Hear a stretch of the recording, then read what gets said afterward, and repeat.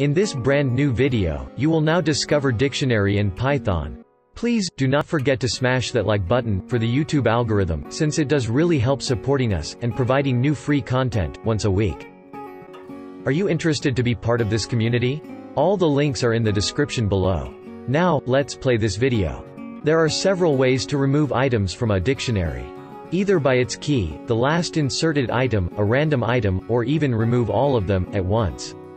If you know the key of the item you want, you can remove a particular item in a dictionary, by using the function pop.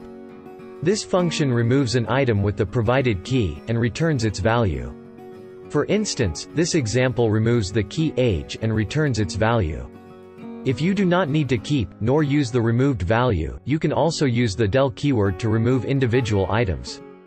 To delete an entry, use the del statement, specifying the key to delete. Here is the same example, when you want to remove the key age but do not return its value.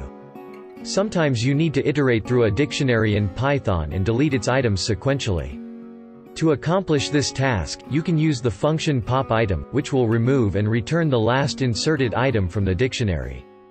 Please note that in Python versions before 3.7, the pop_item method removes a random item, not necessarily the last inserted.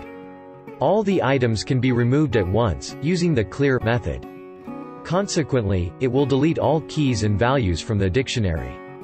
You can also use the del keyword to remove the entire dictionary itself. If you liked this video, please, do not forget to give a thumb up, and subscribe our channel. Digital Academy, learn free.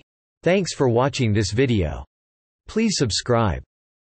Hit the notification bell. Like, comment, and share.